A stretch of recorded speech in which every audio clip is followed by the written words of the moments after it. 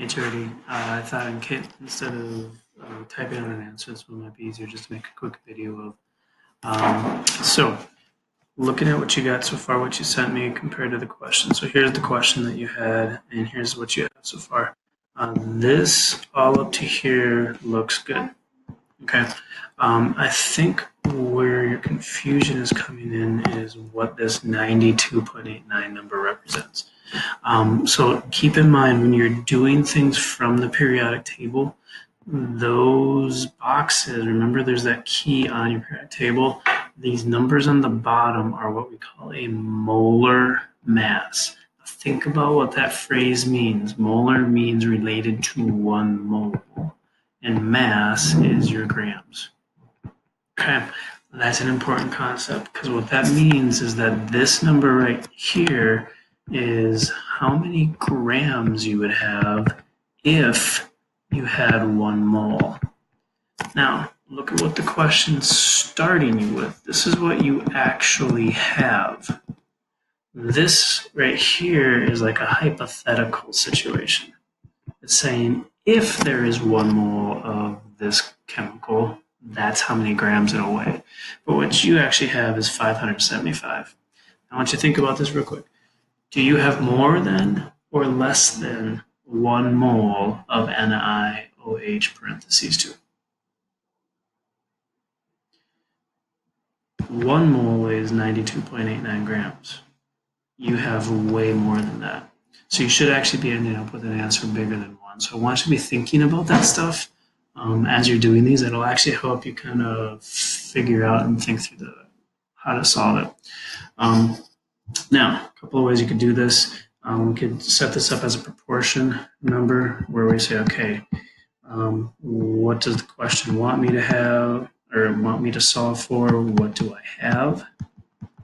And then the other side of the fraction or the equal sign comes from your molar mass here. Okay, so this is all molar mass stuff. So the question says, well, what do you want?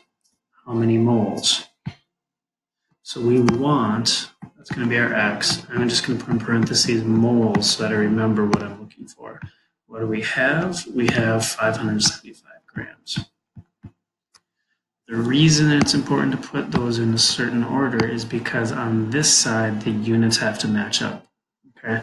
When you have an equal sign in between, in order for this fraction to be equal to the other side, the units have to line up, which means this side has to have grams on the bottom because I have grams on the bottom of 575. And then I have on top. The numbers that we get for this come from our molar mass. So 92.89 grams. And then 1 mole. Now, really what the proportion is saying is, hey, you know that 1 mole is 92.89 grams.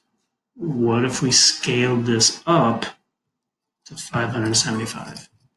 Okay, it's asking then, well, if we scale it up to 575, how many moles do we have? And we should expect to get an answer bigger than 1 because 575 is bigger than 92.89. Right? All right, so I'm just going to real quickly. This, whenever you have an equal sign, this is a cross multiply problem. So I'm going to have 1 divided by 92.89, and then I have to multiply 575 to get x by itself. When I do that, I get that x equals 6.19. The grams would actually cancel out, and I'd have moles left over. Oops. Okay.